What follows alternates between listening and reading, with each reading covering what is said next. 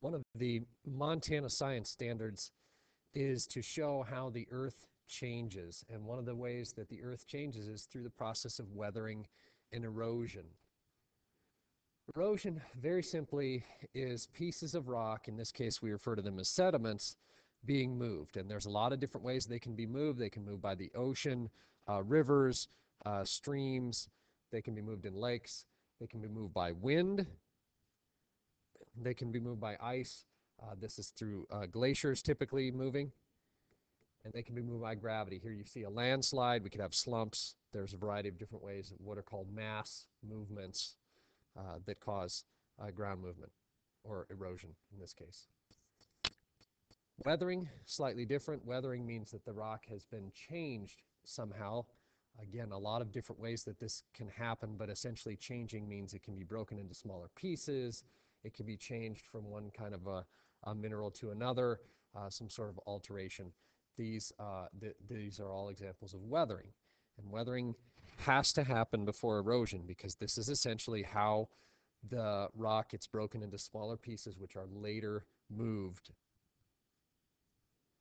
There are two types of weathering. The first is mechanical weathering. Mechanical weathering is basically the breaking of rocks into smaller pieces.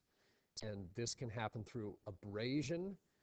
This is where you have an example of wind-blown sand particles eating away at the rocks around them.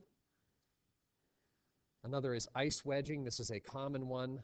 Say in Glacier Park, for example, you have ice melting into water, getting in between rocks, and it freezes, and as it freezes, it expands, breaking the rocks apart like you see in this diagram. The next is plate movement. So when the plates move around, that can break rocks into smaller pieces, those stresses.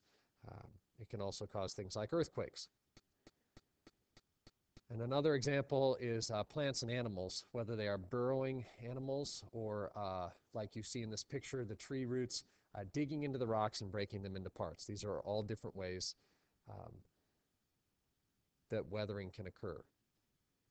And then the other is chemical weathering. Chemical weathering happens in two main places, in the ocean, and then the other one that you might think of is in caves, where limestone is eaten away and transported by water to different areas. So that's weathering and erosion.